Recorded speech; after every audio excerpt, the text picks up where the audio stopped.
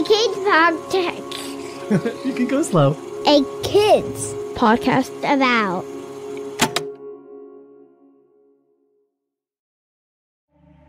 Are you between the ages of 10 and 15? There's something brand new from a kids company about that I can't wait to share. Introducing A Kids Class About, a streaming platform designed for you, focused on careers, life skills, and big ideas to spark your future. Visit akidscode.com for more information.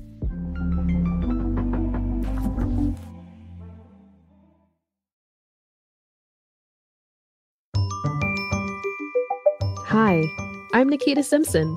And I'm Dr. Ann-Louise Lockhart. I wrote a kids book called A Kid's Book About Emotions. And I help kids and grown-ups work through their emotions. And now we're making a podcast about them. This is Everyday Feels, a podcast about emotions for kids and their grown-ups. This podcast is better together. Listen with a grown-up, with a family member, with a class, or with a friend.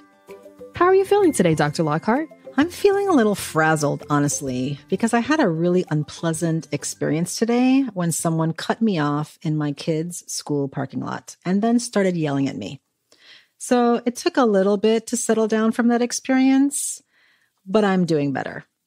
How about you, Nakita? How are you feeling today? Oh, I'm honestly feeling a little bit anxious. It's a new week and I don't feel ready for the week, but I'm trying to find ways to feel better about it. Thanks for sharing. You know, even when it's hard to share, I think we all want to feel heard and known by others. You're welcome, Dr. Lockhart, and I definitely do agree. Oh, thinking about this episode, I have a question. What do you do when you have a big challenge ahead, but you don't know how to handle it? We should definitely talk more about that today. I think we should. Are you ready? I sure am. Are you? Definitely. I think it's time we heard from Krystyna from New York, who shares a memory when she felt overwhelmed. Let's listen together.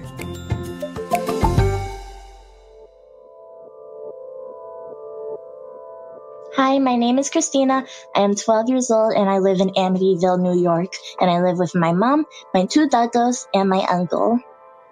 A time I felt overwhelmed was when I was stressed with my schoolwork and I felt overwhelmed. And what I did is I took some time to just cry, letting my feelings out. And I don't really wish I did anything different because I felt a lot calmer after. And I like how things turned out because now I was less stressed and was able to finish my homework. Thank you, Krystyna, for sharing your experience about feeling overwhelmed and stressed with your schoolwork. You know, a lot of kids are going through that right now. It's actually a really common experience. Yes. Thank you for sharing, Krystyna. Listeners, if you don't mind, Dr. Lockhart and I will take a short pause right here. And you should too. Let's take a deep breath in, slowly let it out, and get settled again. And when we come back, we'll talk more about feeling overwhelmed and stressed. We'll even give you listeners a chance to share a memory about it and listen while others around you share their memories too. We'll continue after a short break.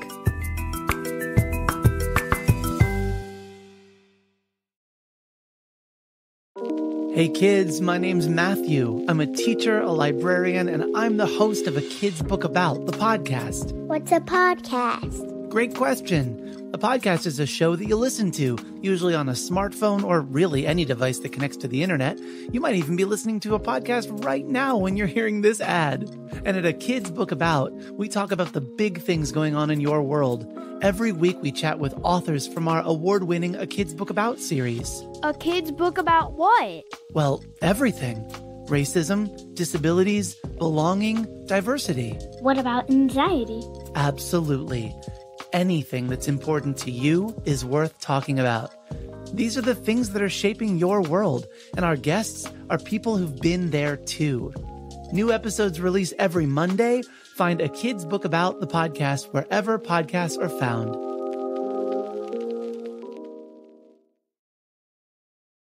Here at A Kids Company About, we make podcasts, but also books, classes, and even more for kids and families just like yours. We've got a couple new and upcoming books in our Little Book About board book series, embracing toddlerhood's most essential topics. Here's one of our authors sharing a sneak peek.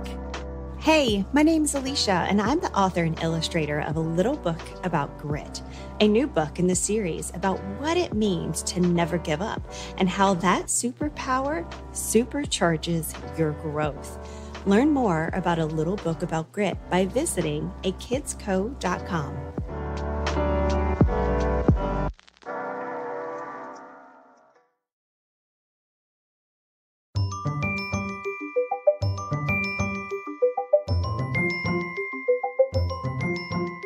Welcome back to Everyday Feels. We just listened to Krystyna, who shared with us how overwhelmed and stressed she was with her schoolwork. I think so many kids and grown-ups can relate to these emotions.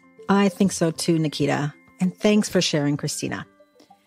One of the most important things that I have learned is that feelings are really important. Feelings give you messages about what you need or don't need. They are signals that we should pay attention to, so we know how to ask for what we need. Just like our belly rumbling when we're hungry, our emotions and feelings tell us when we have an unmet need. It's so important to pay attention to our feelings. Don't ignore them. Such great points, Dr. Lockhart. Feeling overwhelmed reminds me a lot of feelings bumping into one another at the same time. I wonder, are there some helpful words we can use to describe all the things Krystyna felt while she was doing her homework? Yes, that's a great question, Nakita. The words we can use to describe feeling overwhelmed or stressed are called synonyms. These include words such as swamped, inundated, defeated, flooded, overloaded, or buried. As you can hear, these are big and heavy words, which is why we feel so out of control when we feel overwhelmed. When I hear these words, it reminds me of how my heart races and my stomach hurts and how heavy I feel inside when I get overwhelmed. Does feeling overwhelmed always make people feel terrible? Not always. We can feel overwhelmed by emotion when something really sad or stressful happens. We can also feel overwhelmed by gratitude and excitement when something really cool happens, like a surprise trip to Disney World, which is something we did for my kids a couple years ago. Feeling overwhelmed can feel terrible or great. Oh, that's a great perspective, Dr. Lockhart. I remember when I took my first class final in college, I had the same feelings I had before big tests in elementary school. I was so stressed and overwhelmed when I studied up until test day. And some of the stress kept me studying, while some of the stress made me feel a bit sick. It was a bit tough to learn how to deal with it. Exactly. You know, when my husband and I surprised our kids with the Disney family trip, I felt overwhelmed with all the excitement in planning the trip and keeping it a secret until the very last minute. But then I was also overwhelmed with all the planning and travel plans involved. It was both good stress and bad stress. Oh, yes. I know those words. Distress is stress that feels negative to your mind and your body. Eustress motivates and energizes us, right? Yes, exactly. Eustress is a weird word, isn't it? But it's an important distinction so that people know that not all stress is bad stress. We become distressed when we're stressed out for too long. Oh, I don't know about you, but I'm so glad we're talking about this, Dr. Lockhart. You know what we should do? Why don't we give everyone listening the opportunity to share a memory with whomever they're listening with? Maybe that's a babysitter or a neighbor, a sibling or a grandparent, a classmate or a grown-up you trust. And if you're listening by yourself, you can say the memory out loud or just think it to yourself. Nakita, I think that's a great idea. Think about a time you felt stressed or overwhelmed. Share that memory with someone else. Remember why you felt overwhelmed or stressed. You can write it down, create a drawing, and share it with your grown-up. And if you're a grown-up and listening with your kid, take this time to listen Give them the space to share and then thank them for sharing their story. No need to provide advice. Just listen for now. We'll give you more specific tools in a bit. All right, y'all. Here's where you can pause the podcast and share your memory with whomever you're listening with. Take as much time as you need. Dr. Lockhart and I will be waiting right here for you when you're ready to come back.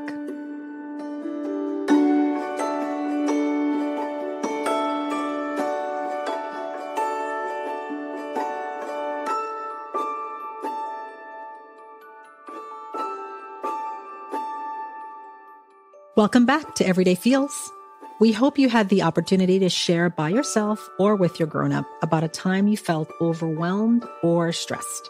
Dr. Lockhart, before we wrap up, are there any tools for feeling overwhelmed and any tools you can think of that would help our listeners and even the grown-ups? Absolutely, Nakita. I have one reminder and two really helpful tips.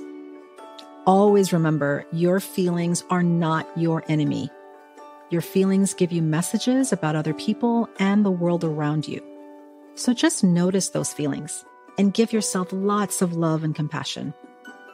Challenge yourself to face the emotions you tend to avoid. I know it's hard, but this is an important part of the process, and it really does help you grow. All right, first, remember that life, whether we like it or not in the present moment, is not good or bad. Life is what happens to us. We can choose to feel overwhelmed by it or choose to ask for help and get support. So ask for help. Get the support you need. Tell someone that you feel stressed or overwhelmed and keep asking until you get what you need. Don't do this life alone. Second, when your thoughts are racing and you feel like crying, tell yourself, stop. Focus on what you can control right now. You might have a ton of things to do, but focus on that one thing and then the next and then the next. Take it one step at a time. You don't need to get it all done right now. While you're doing each step, take a breath and calm your body and then keep going.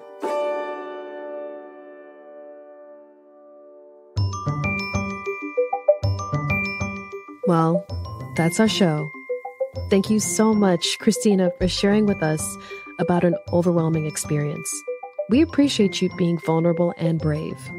And thank you, Dr. Lockhart, for helping us remember and understand what to do when we feel stressed and overwhelmed. And thank you, Dr. Lockhart, for reminding us that even when life feels busy and confusing, we can learn and practice how to take things one step at a time at our own pace. Of course, Nakita. You know, so many adults grew up ignoring our feelings and pretending like we're okay. It's time for us to change that story. I'm so glad you listeners are here with us.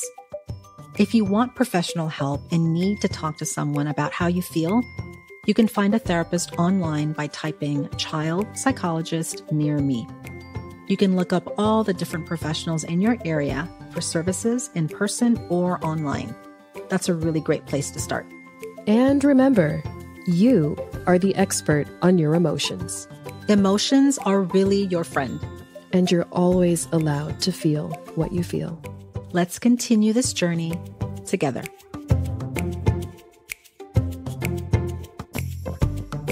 Thanks for joining us today.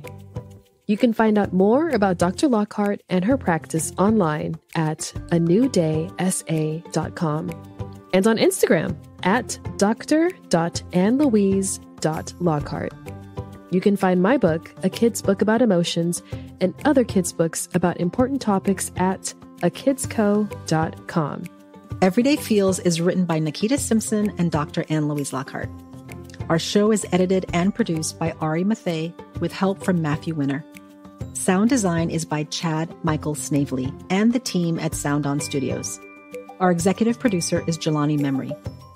And this show was brought to you by A Kid's Podcast About. If there's an emotion that you want to share for us to explore, send us a note at listen@akidspodcastabout.com.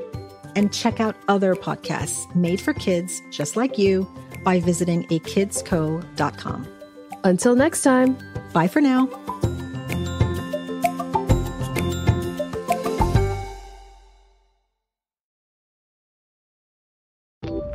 Hi, this is Matthew, and I'm head of podcasts at a kids company About. We hope you enjoyed this show, and we'd love for you to check out our growing library of shows at a kids podcast About.